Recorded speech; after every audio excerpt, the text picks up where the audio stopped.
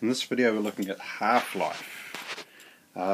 First of all, with radioactivity, if you have a single atom that's got a certain number of protons and neutrons inside of it, inside the nucleus, you can never predict when that one single nucleus will decay into multiple parts. So you don't know when it'll happen. It's just impossible to predict. There may be specific forces and things going on inside that could be predicted if you could get right down low enough to work it out, but at the end of the day we can't predict it. So we can't tell you how long it will take for this to happen for a single atom. However, so that's unpredictable decay.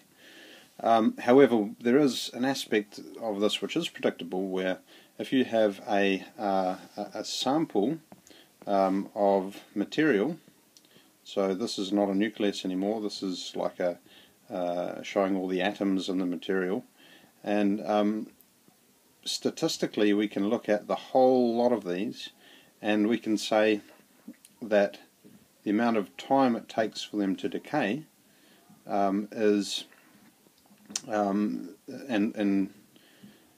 no, I'll give you that later. Here's something just to link it in. You might remember that from a video game, but this is actually the symbol for half-life, but I'll come back to that.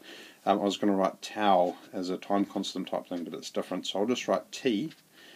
So there is a time which you can predict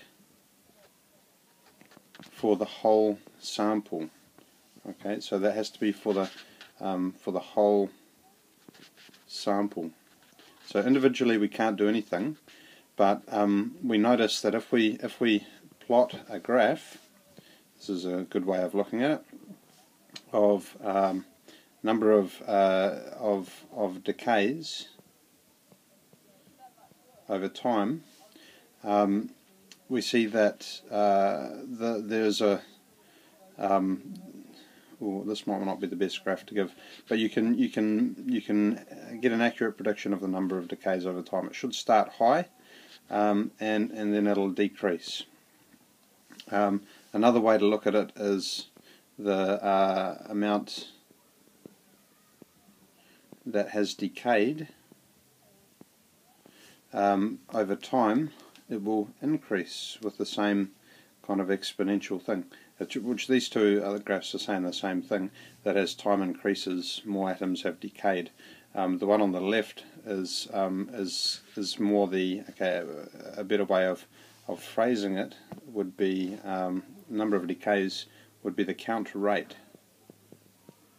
So you get a Geiger counter which measures the radioactive presence, and it would flash every time there was a decay in one of these, and it turned into a different atom, turned into a different atom, or split into two separate atoms, or whatever.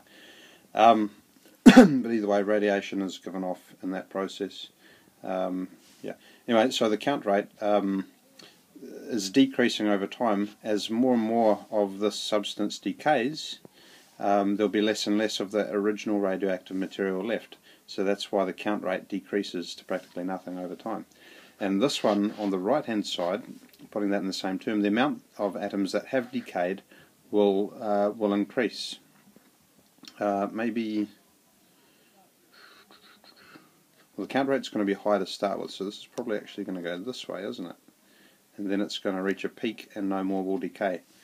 So the number of decays, or the count rate, what we find is that there's a time that it takes for that count rate, that original count rate, to decrease by half, so half the original, and that time is what we would call the half-life.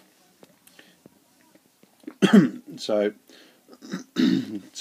well, that's pretty much the whole thing. I'll get into that in a little bit more detail shortly, but I'll just go through the process again. So any individual atom, which is one of these down here, excuse me, you can't tell when that one individual atom will decay. However, you can look at the whole sample, and there's a predictable decay rate and we call that the half-life, symbol lambda. Okay, and the half-life is not a video game. It is the amount of time. Let's write this definition. It is the amount of time it takes for the count rate to decrease by half. By half. That's the radioactive count rate. It also works out to be the same amount of time it takes for half the material to decay. So half the radioactive material to decay. And the reason that is because the amount of decays per second, the count rate, is proportional to the amount of undecayed material, which makes sense. Excuse me, I'm about to have a coughing fit, so I think that covers it, and we'll finish there. Okay, I just had my coughing fit. We won't finish there because I just want to give you a useful example of half-life. If you had a sample that was putting out, no, we'll put it this way, a sample that had 10,000 radioactive atoms, and it has a half-life of say 15 minutes. We want to know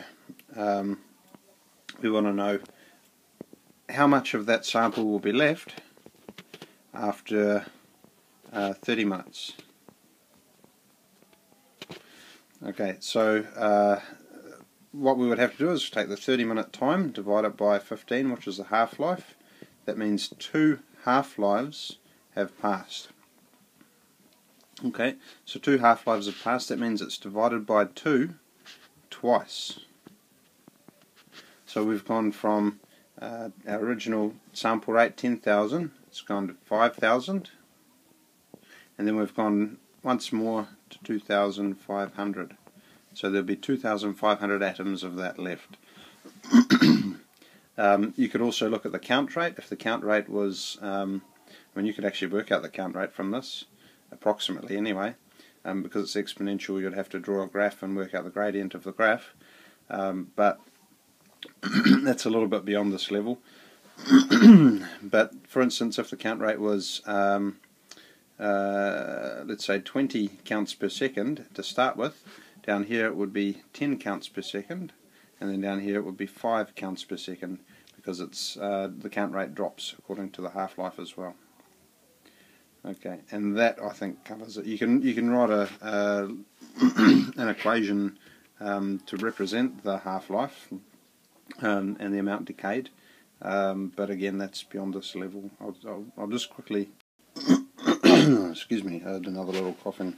The formula I was just going to quickly give you is that the number of undecayed atoms is equal to the original sample times by half, and that half is to the power of the time divided by the half-life. Excuse me.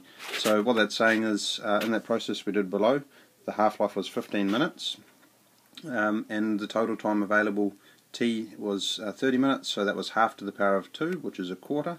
And so a quarter of our original sample gave us that the answer for the amount of undecayed atoms. There's various forms of this equation, but they all do roughly the same thing. And there you have it.